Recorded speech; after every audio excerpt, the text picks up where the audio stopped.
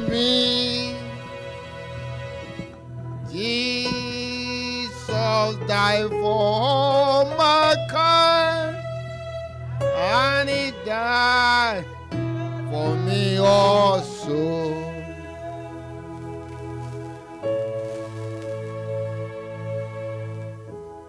Let's bow down our heads. Heavenly Father, we thank you.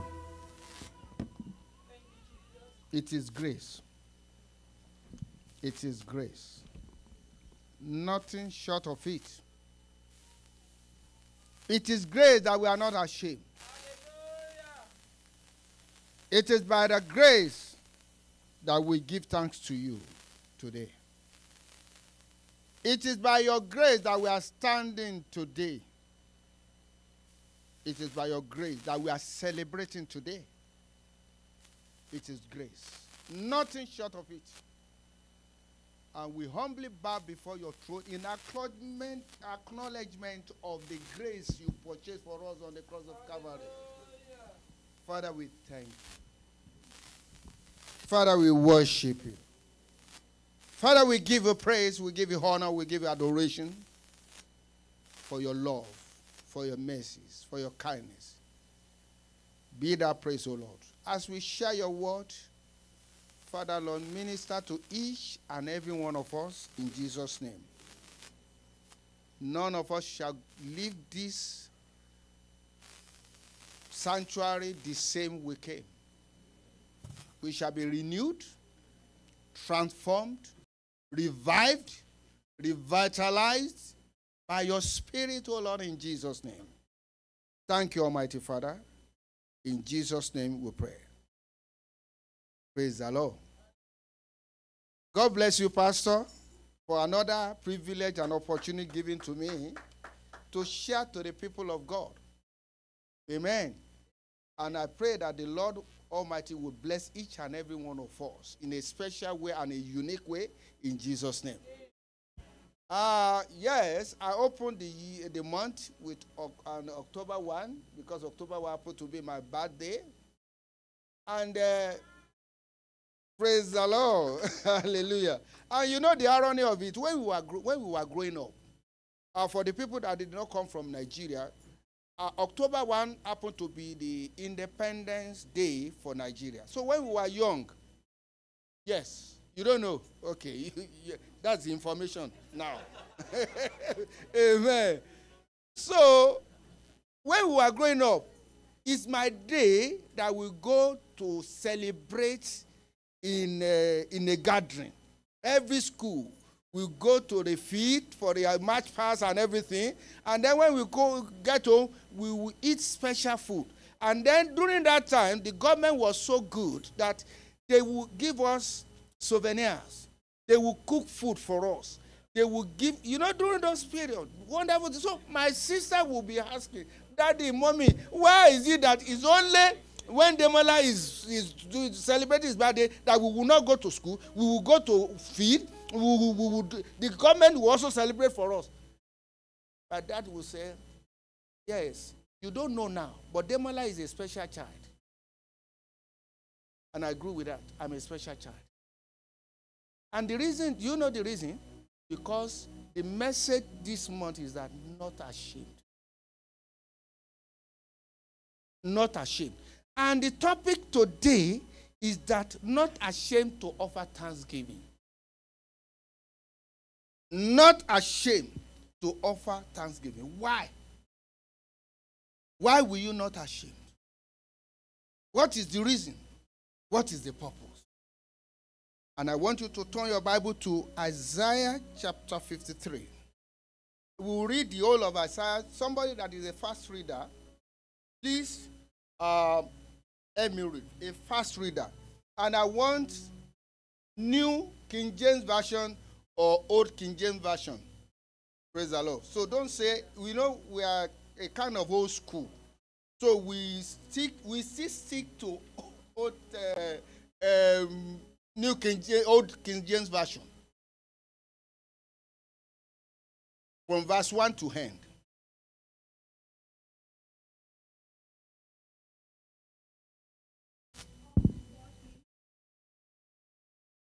root out of a dry ground.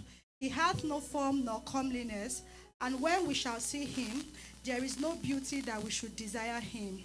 He is despised and rejected of men, a man of sorrows and acquainted with grief, and we hid as it were our faces from him.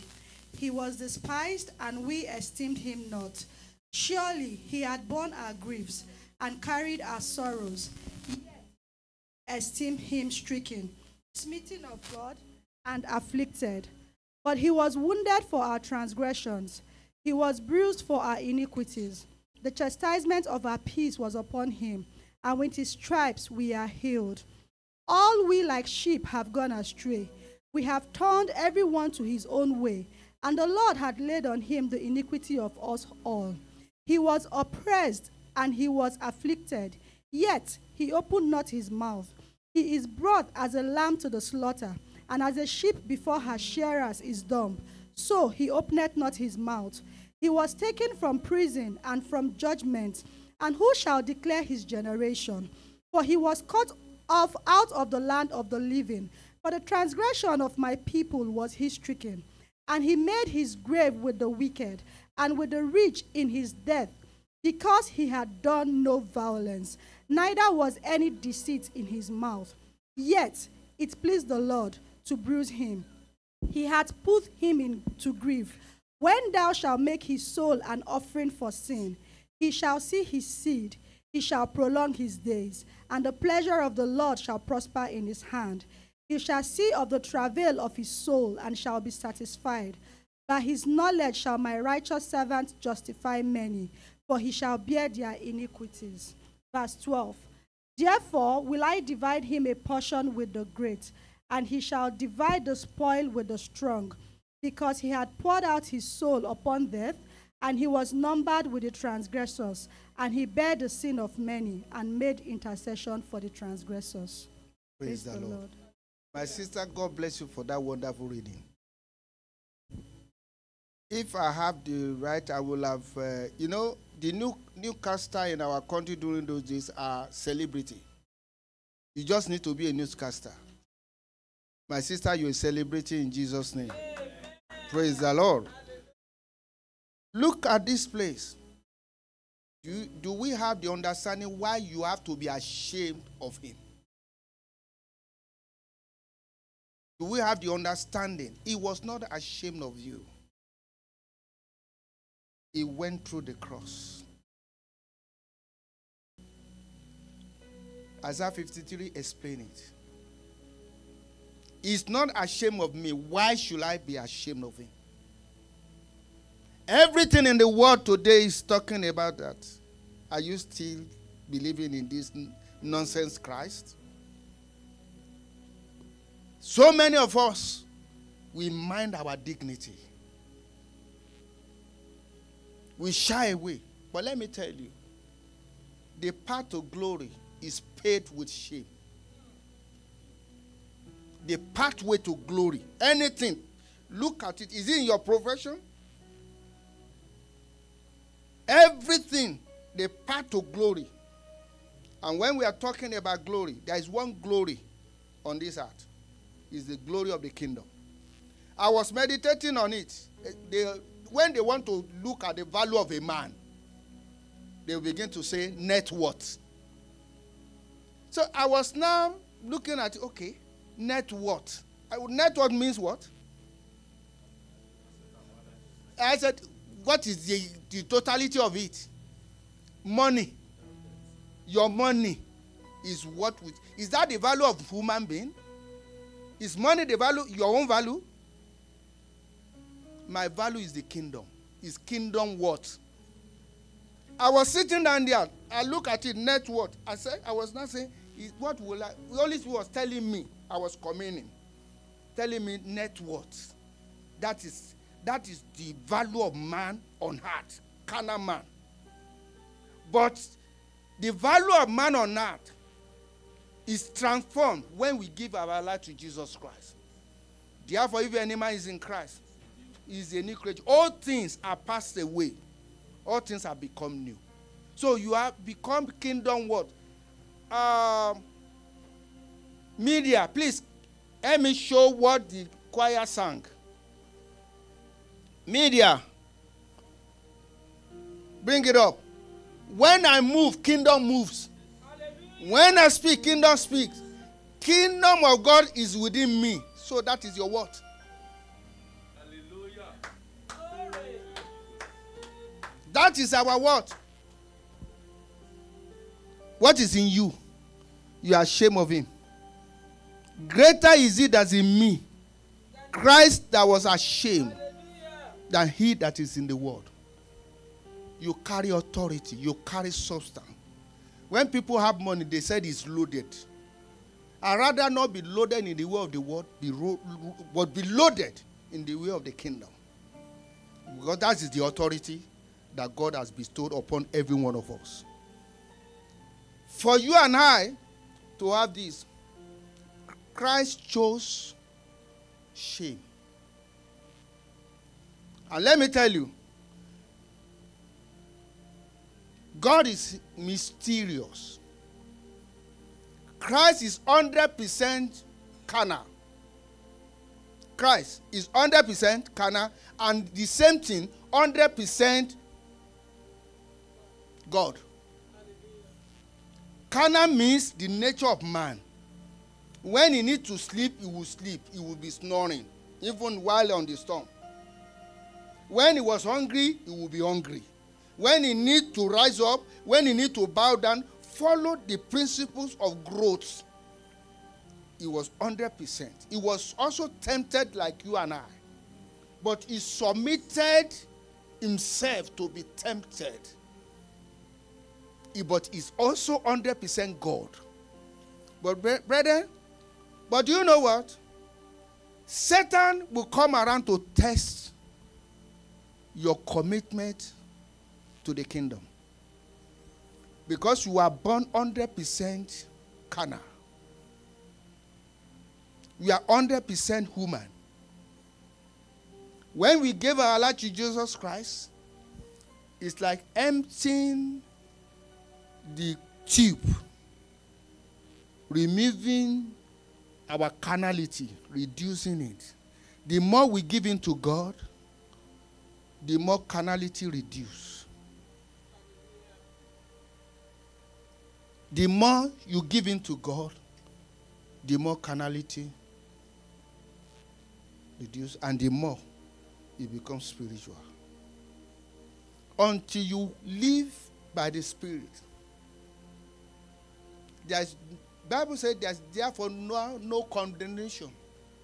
Romans chapter 8. Who walk not after the flesh, but after the Spirit. When you give in to God, you build your spiritual capacity. And that is life. And that is why we can call the shot on this earth. It's not the value of money you carry.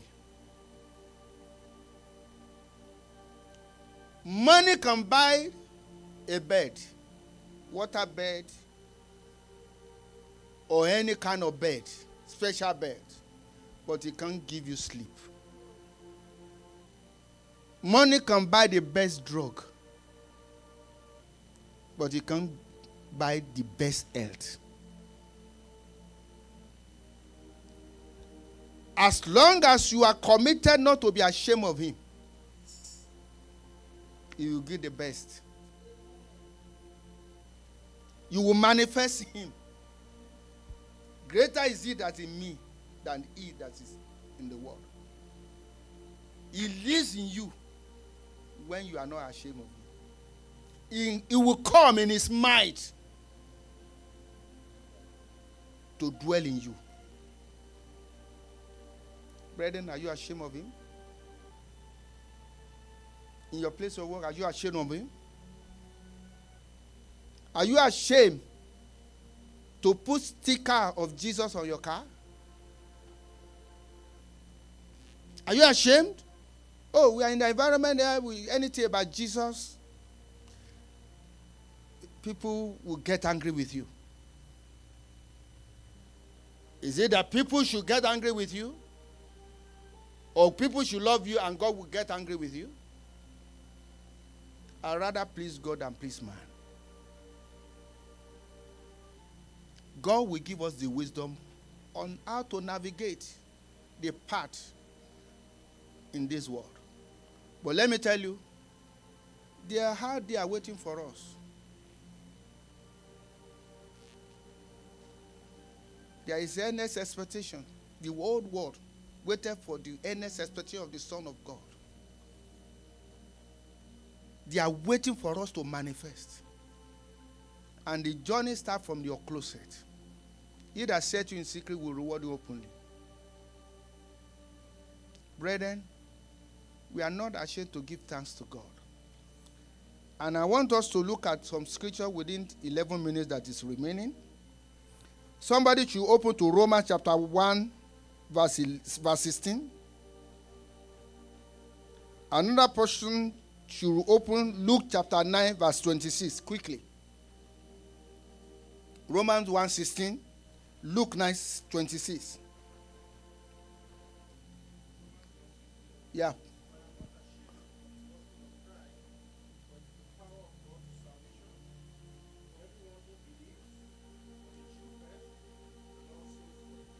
He's not ashamed. Paul said it. He knew his life. Then Luke 9:26.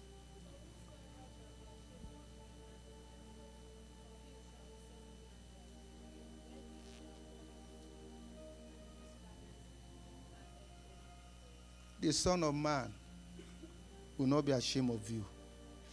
Brethren, I wrote something here. In the world, anything you do for the kingdom is shame. When you tread in the path of carnality, anything you are doing for God is shame. Will you rather shame or shine?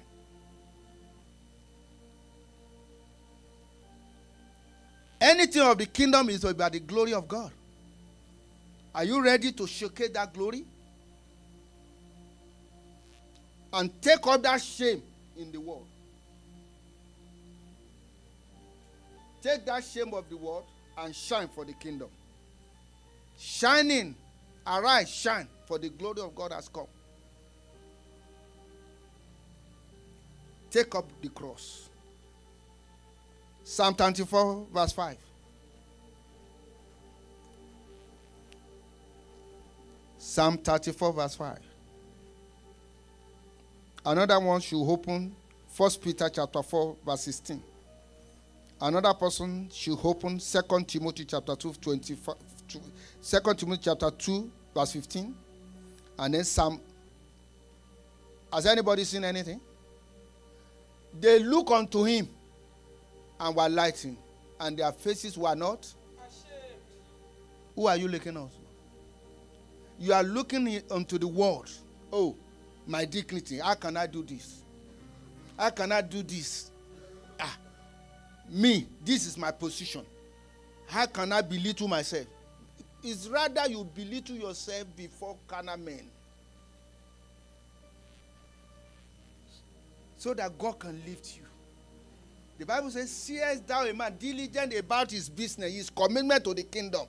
He will not stand before men, but before kings. Brethren, as you give thanks to God, you are taking the shame of the world and taking the glory of God. Another one, Psalm, which one? Psalm 119, verse 6. 1 Peter chapter 4, verse 16. Psalm 119, verse 6.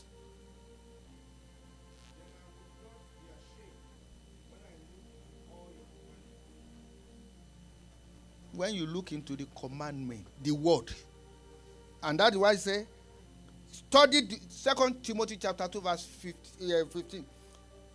Study to show thyself approved unto God, a workman that needed not to be ashamed, but rightly dividing the word of the truth.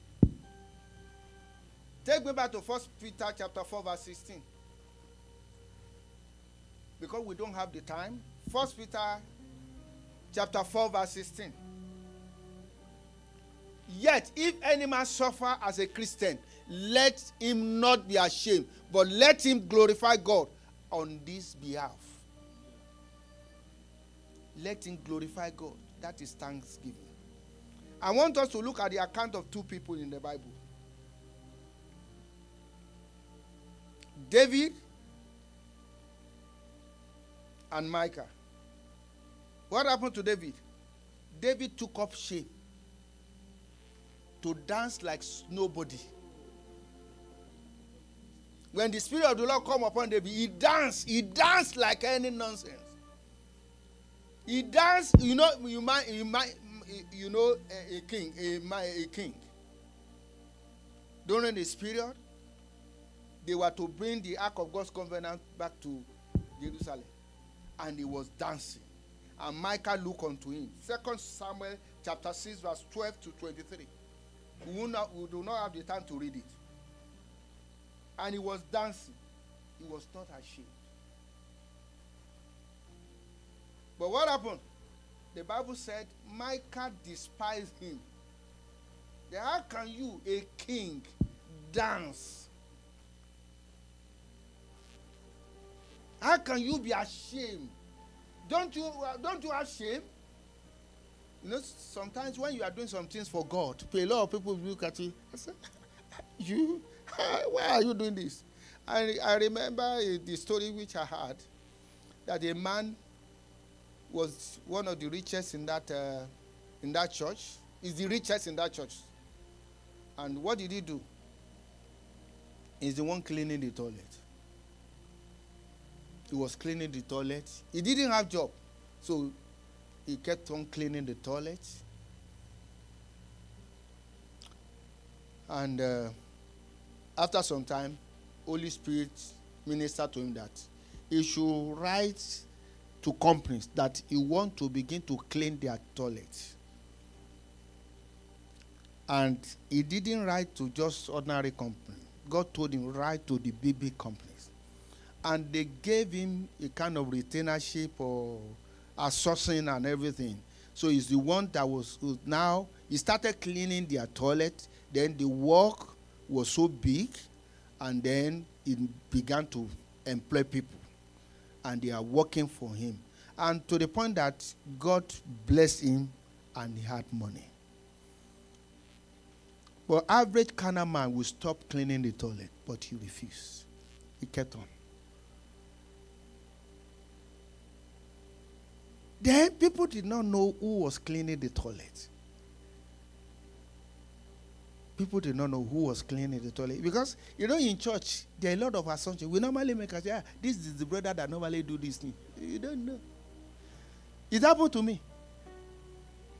There was a time in our church, we found out that the church would just be clean. We will not say, is that sister that is cleaning the toilet, that is cleaning the church, cleaning everything. Before we know it. Not knowing that the guy in my house, my wife's sister, Ebun, she's the one that will go to the church, begin to pray, begin to clean the place. Let me tell you, Ebun didn't have the brain to go to university. God transformed everything concerning her life.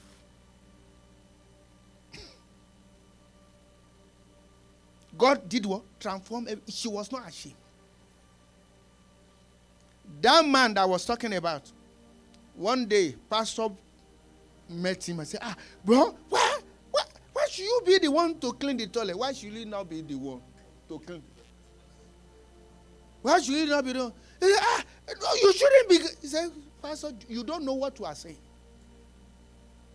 Because that's why that most things I keep quiet. Because I've seen a lot of things that I look at. God had to humble me. That's why when society, I will just keep quiet. I don't have anything to say. I don't even know what to say. Because as you are thinking it, another thing is happening. That's why I normally tell people, be careful what is going on in your heart. Because that thing that you are seeing, somebody that you are seeing, you are looking at, is in the hand of the Holy Spirit. Holy Spirit is dealing with him. And you don't know. I met somebody this morning. Holy Spirit said, I'm working in his life. And I saw the picture when God was working in my life, that I was useless for the kingdom. So begin to take him up in prayer. You don't need to call him, but begin to pray. Take him up in prayer so that he has something. His destiny is tied to something for the glory of God. Brethren, you will not be ashamed. Amen. David was not ashamed. He thanked God with dancing. Daniel 11:30 says, as such I do wickedly against covenant, shall he corrupt with flattery. But they that know their God, they shall do exploits. A rich fool in Luke chapter 12. He said, now I have the money. You know, so many of us, when we have arrived, when we have the net worth, we say, yes, I've arrived. There are some certain things I will not begin to do. Pastor cannot commit for any nonsense in the church. Anything in the church, nobody is above anything. If open your Spirit of God, open your eyes and say, clean the church, carry the broom, clean it. Don't be ashamed. Honor God. Thank God. Give glory to God. That's your kingdom word. Brethren, we have had a wonderful month. Let this word not leave you. Some people, when they have money, that's when you see that it's not the pastor that wants to control you. Nobody wants to control anybody. You are the one that will control yourself before God. A rich fool, he said, today, you think you have it. Instead of you to glorify God. Look our Lord. When they gave him 5 loaves, what did he do? In Matthew chapter 14. He gave thanks to God. This is God, 100% God. He has to look up. Who are you looking on to? It's a sober reflection. It's a message for us, for me. Hey, Apostle, is this? Who am I? I'm nothing. We are nothing. No matter what God has done. Do not let us fail to always give thanks to God. Paul and Silas, they were not ashamed of him in prison. They were beaten. They were humiliated. Instead of them to, because a carnal man will say, me, I'm humiliated. I'm serving God with all I've been doing. Let me tell you, still humble yourself before God. Be ashamed. Allow that shame. Accept it. Say, Father, I accept it. And in the generation, you will not be ashamed. They sang praise, and God visited them. That was why the temple foundation was shaking, because that was the visitation of God. Because if God comes into this place physically, this place will be shaking. Physically shaking. And spiritually shaking. And this morning, I saw church in a different way. The way the choir led, even the Sunday school, I could see we are not ashamed. Everything that happened in the church today was electrifying.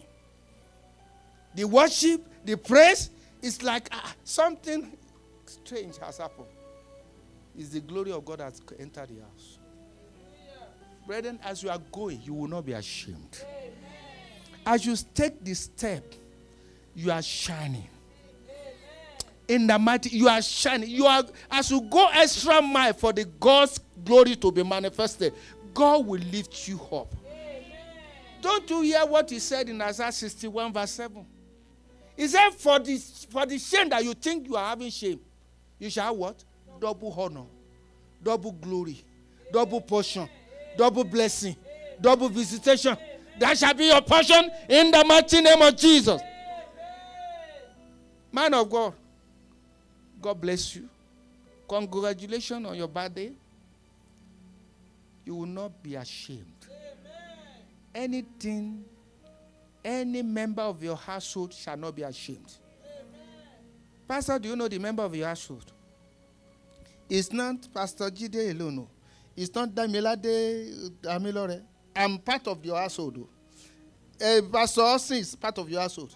My sister, my brother, they are part of your household. Everyone, they are part of your household. We shall not be ashamed. Amen. We shall not be ashamed. We shall not be ashamed. Father, we thank you, Lord. Blessed be thy holy name. In Jesus' name we pray. Amen. I think it's just my wife that is clapping.